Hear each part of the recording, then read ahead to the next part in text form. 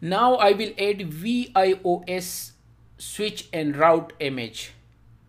Previous one I add switches already, but some lab you cannot perform in those switches. Some lab, by the way, maybe 2 or 3 lab which you can do it better in vIOS. So I will use for those lab these images. These are the different images than the other one with the name virtual IOS switches and router. Again, you need to run WinSCP. So let me run again to show you again, because we already save our setting. So I will click on my setting. Here is and login. So it land me in bin. So I don't need this place, because the switches I want to install, it has to go to this location, QEMU.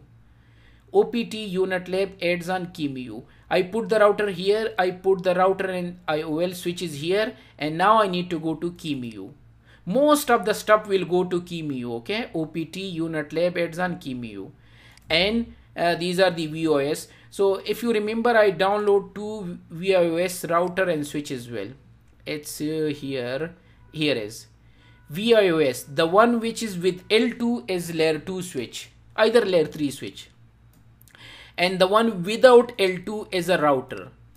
This is the only difference in folder name. Also keep in mind, inside file name and folder is very important in EVE-NG. If you done any changes, it will not work. So I already download this from Google Drive, but when you download from Google Drive, it will become zip. So when you unzip them, it will be like this.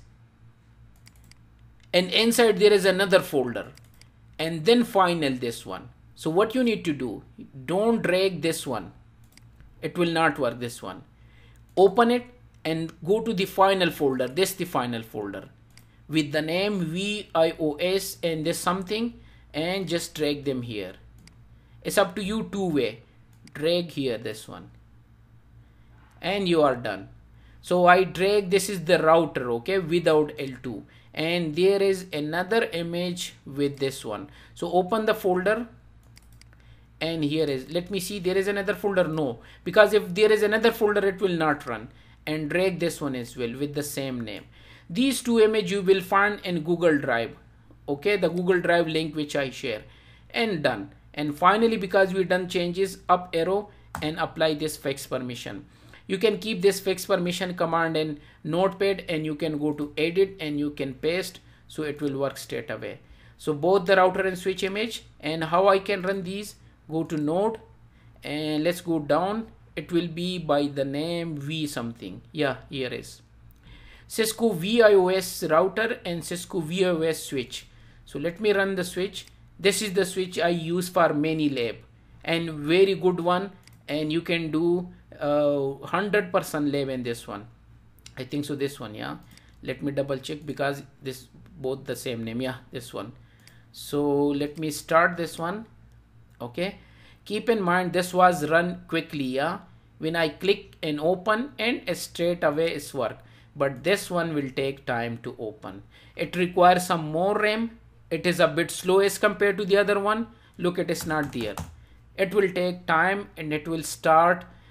Maybe it will take 1 to 2 minutes in my case. In your case, it will take 3 to 4 minutes if you have a slow system. But this one is very faster. Even though the same lab which I done in this one, you can do in this one, but I noticed there is some bugs in these type of switches.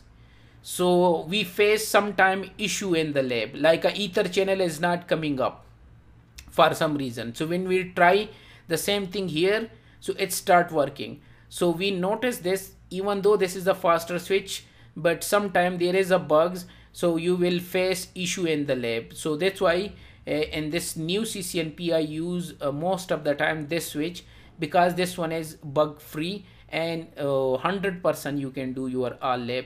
But this is a bit slow. Look, it is still going to start. Okay, but anyway, it's a best switch to use them. And also there is a router as well. You can use that router. So if I go back, so I drag those one. You can download from Google Drive. Maybe I mentioned Google Drive. Here is when you download, it will become zip. So you need to unzip them and you just need to drag them here, and where this is the location OPT unit lab adzan QEMU I mentioned here as well. And finally you need to apply the fixed permission command, and it will be available directly, it not under IOL. These are the different type of switches and router. So it will be available VI means virtual iOS router and switches. Drag them and use them. So let's see now is finally, I think so not is come up. So look at it's taking a bit time, but when it start then you can use them properly. And this gig interfaces, the IOL has Ethernet interfaces and this one is gig interfaces. Also by default there is almost 8 to 12 interfaces available. Why IOL you need to add them? By default there is 4 interfaces. Here you may find many interfaces, so it means you can easily do the job to drag them and use them. Okay, so let's see, let me quickly show you. So I'm just waiting for this one to boot up and quickly show you. So this is the major difference which I noticed. So mostly we will use this image, okay, and you need to use the same. So let's go to now is finally come up, enable and show VLAN brief. Okay, it's a bit low, you can see the difference, and there are many interfaces by default, almost 8 interfaces available. You can add more as well, it's not an issue. And this was the router and switches. You can drag the switch the router as well.